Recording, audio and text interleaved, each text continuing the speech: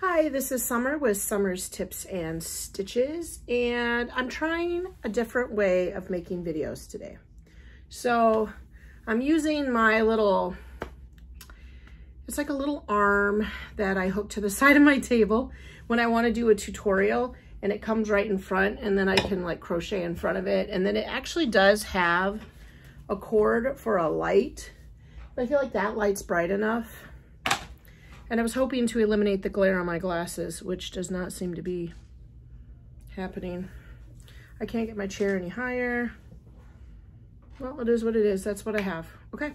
So, two things I'm going to talk about in this video. One, I'm going to finally talk about the different kind of yarn bowls I use, where I got them from. If I can, I'll post a link in the description where you could get them, what I like about them, what I don't like about them, that kind of jazz. And then also I just finally finished a project I started a year ago. I know. Okay, so I would say, let's see here. I'll just start with the first ever yarn bowl I got, because I'm gonna be honest, it's probably my favorite. I could have stopped there. This is the yarn bowl. It was purchased off of Amazon. Nope, I lied actually. I thought for sure it was Amazon. It's a darn good yarn, interestingly enough. I got this as a present from somebody, which is why I thought it was Amazon.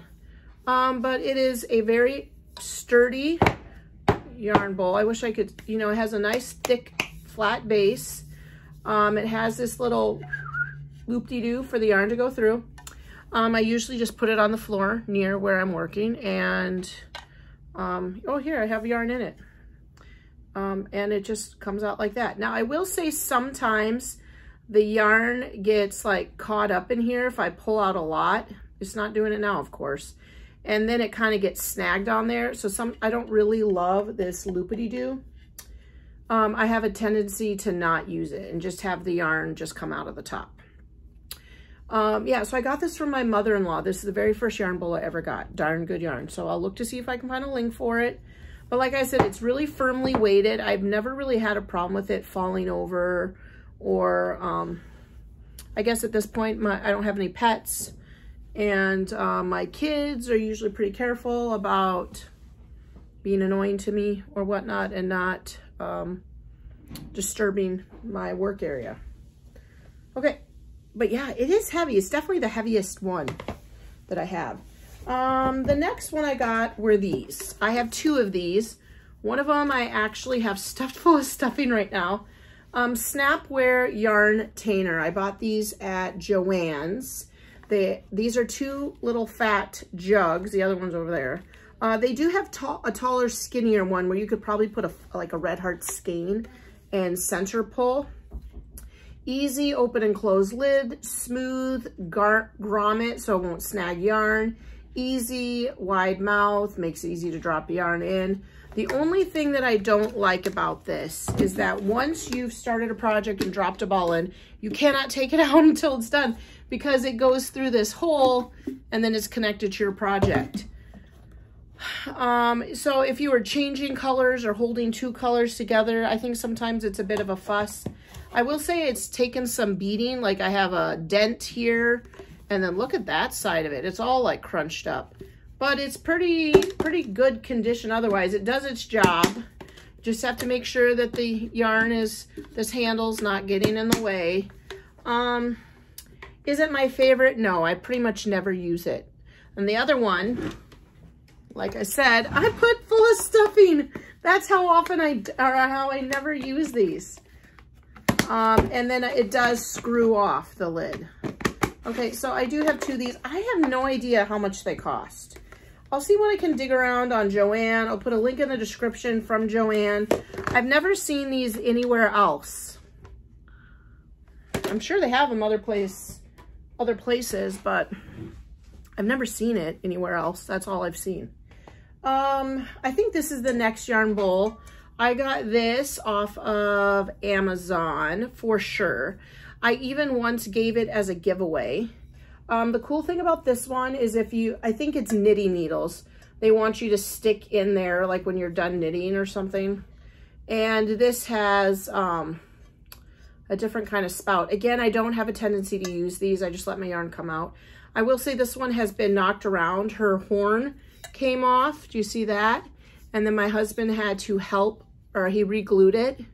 So, I mean, it is breakable. She's cute though, hey? This was like 10 bucks. I want to say the Darn Good Yarn one was like $24.99 or $34.99. Kind of expensive in my humble opinion. This was cheap. It was like $15 or less, but it is breakable. It is breakable. When I crochet in the living room, I have like the front door in our living room has like a 3x5 tile section by the front door, and then it goes right into carpet. And what happened is I had stuck this on the top shelf of my yarn cart, because I keep a yarn cart by my part of the couch. And one of my daughter's friends bumped it, knocked it to the floor, broke the horn off. But this is, I mean, it's nice. I like that. One thing I did like about this one over this one is that it does come up more. It like, yeah, I don't know. It's more inside. Now, I do think these can only take so big of a skein of yarn. I don't even know that I have any that are so big right now. Like if you were to just take your yarn and ball it right up, you for sure could not get like a real big skein's worth of yarn in here. I've balled up mandala cakes, and because this one goes in like that other one just goes straight up, I've not been able to fit a full skein, a really big skein of yarn, okay? Now your regular normal couple 100-gram balls or whatever, or a couple 100 yards, you're gonna be able to fit those in there. But to solve that problem, I have this yarn bowl. This is a Bella Coco yarn bowl. I don't know that, or Crochet Society. I don't know if they have any of them left. I ordered this on clearance. Like she called it a range. She released a range where you got a bag, you could get a hook set, you could all kinds of riffraff. And I got this. And this was like, when I got it, I only paid $20. Of course, shipping and handling and the change of the money. I don't know that you put knitting needles in there. I just think they're there. That would be way too small. That's like maybe an 8 or below would fit through there.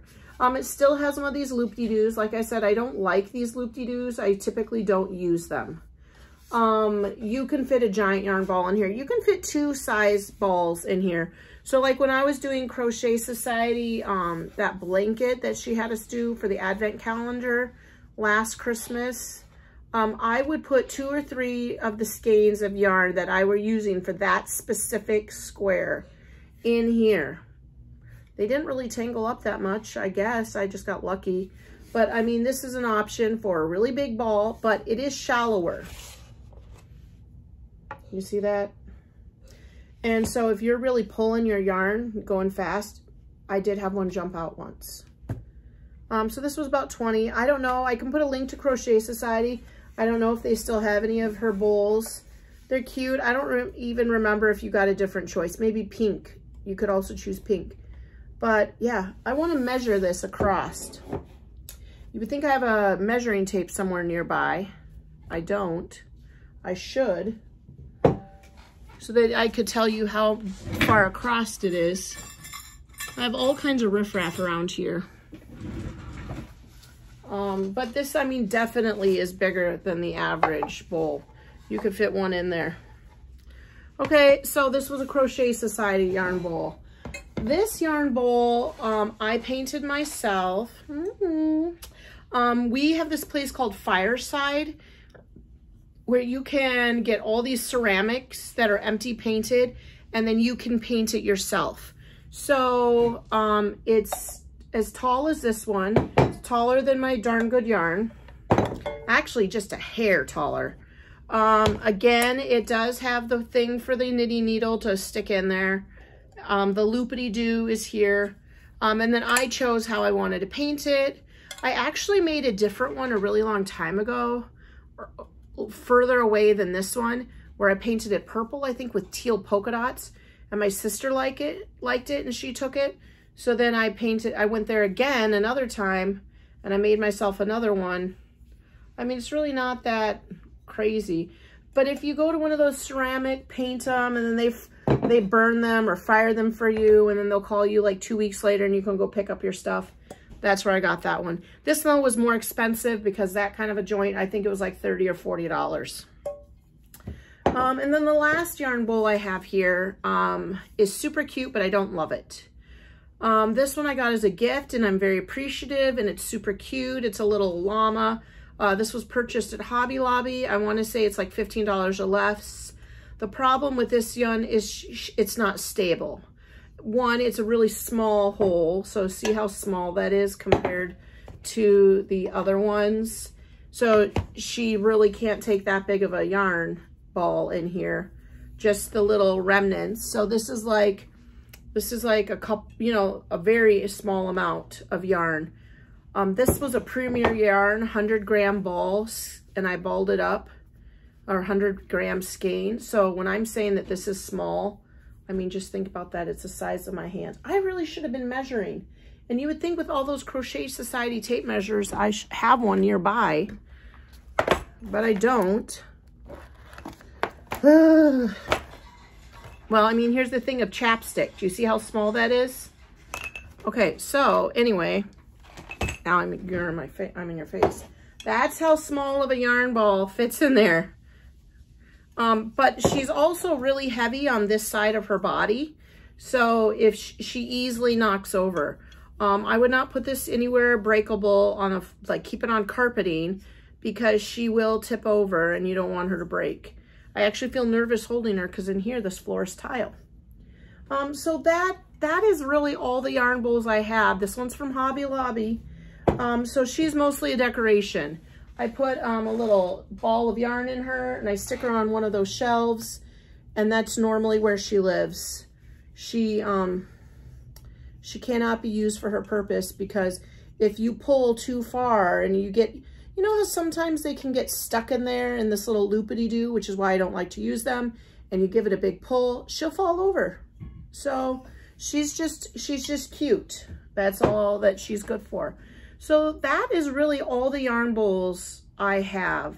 But I would say this one I keep in my crochet cart in the living room, and I use it all the time. A lot of times I fill it with riffraff, like a chapstick, like a darning needle, like pins or whatever, and then I have to take it all out to use it. This is the number one that I use in the living room, and then this is the number one I use by my work area. If I'm working with more than one yarn, I like to use this one, or if I'm working with a real big skein of yarn. And this one I stopped using as much because she has been broken and she's all glued up. So and I never use these anymore. They're only storage. I want to say that these were closer to 20 bucks each. I'm not kidding you. I had a gift card though, and that's why I bought them. Another thing that I've done before, and I don't have an example here, but I've talked about it before, is you can get a binder clip. I wonder if I have one in this little thing up here. Yep, I do actually. You can take any old bowl you want. It doesn't have to be a yarn bowl. And you can take a binder clip and you can use this. So like pretend this is a cereal bowl or a mixing bowl, and just clip that on the side and then run your yarn through there. So you could get one of these and make any bowl a yarn bowl. You don't have to have that loopity-doo. In fact, I'm gonna be honest, that loopity-doo has always been more trouble for me than it's worth. I've never really loved them. Yeah, this is a whole thing of, I got this actually empty, no supplies in it, at Walmart. This cute little thing. I want to say this was like $5 or less. I love containers and I love putting things in containers. So I bought that, but I had one of my little binder clips in there. So hopefully that little intro or suggestions about yarn bowls or whatever, you know, helps whoever. I can't remember the name of the gal that wanted me to talk about yarn bowls. You can use a lot of other things too. Like I said, you don't necessarily have, you can use a Tupperware bowl and poke a hole in the lid. You don't have to go spend $30, $40 on a yarn bowl, but they are cute. And if somebody wants to get you a present, it's a nice thing to get. And then, you know, they feel like, oh, because you know, sometimes people want to get you something. I'm kind of one of those persons that wants to get something for someone, and I like to have an idea, and so that is a good idea you can give someone for, you know, a reasonable, I guess $20 or less isn't really a thing anymore, is it? It's like $40 or less you can get one of these. Now, I'm going to show you the project I just finished making. I started this a really, really long time ago. I've been using the Crochet Society yarn. I bought one of these metal rings that is used for macrame, is that what that's called? From Hobby Lobby. And I single crocheted around it, and then I hung this yarn down below it. It's a bulky yarn. And then just today, I put these beads in it. And then I made some kind of webbing. This is by no means a nice, beautiful dream catcher. It's my own version of something. And then I used these beads to make this little hanger. And then I wanted this to look like flowers, these little popcorn stitches with a little green underneath it. Yeah, I started this project literally a year ago. I saw something like this hanging at Hobby Lobby and I wanted to make it. All I had to do today was string this stuff up. I used a darning needle and kind of looped it through on the back through the stitches. And then this is where I started it. I pulled out a really long amount and then I webbed it, and then I came back up to the top, and then I put these beads on it, and then I tied it together. Maddie will be real happy to finally have this hang on her wall. Yeah, so it's cute. It's a cute little project that I'm happy to have done, and for some reason these beads are just sticking out backwards, but maybe once it's on a wall it will look better. The beads that I used are these wooden beads that I got from Bella Coco.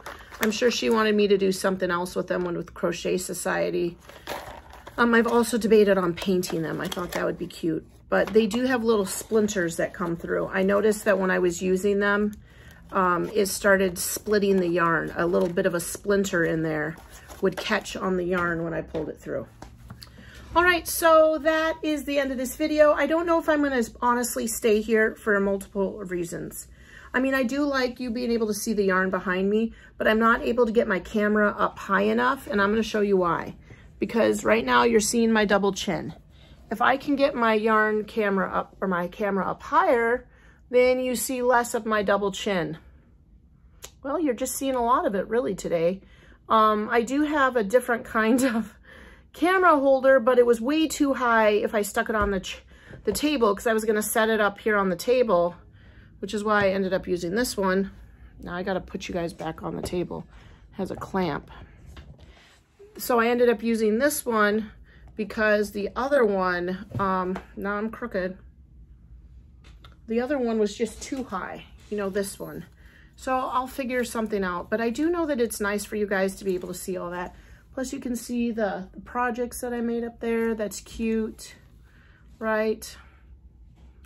I don't know. We'll figure it out. It's a new place, new section. The cool thing about this place is I have that door, that pocket door, and I can pull it shut, and then I can be putting a little sign out there that tells the family, shh, I'm recording. All right, guys, thanks for watching and subscribing. Thanks for liking and sharing my videos. If you're interested in any of those yarn bowls, I'll try to put links in the description to the places where you can get some like those. I absolutely recommend a yarn bowl. It's fun. It's a good gift for people to get you. But this honestly is my favorite. My first ever. Darn good yarn. Okay, happy crafting. Bye.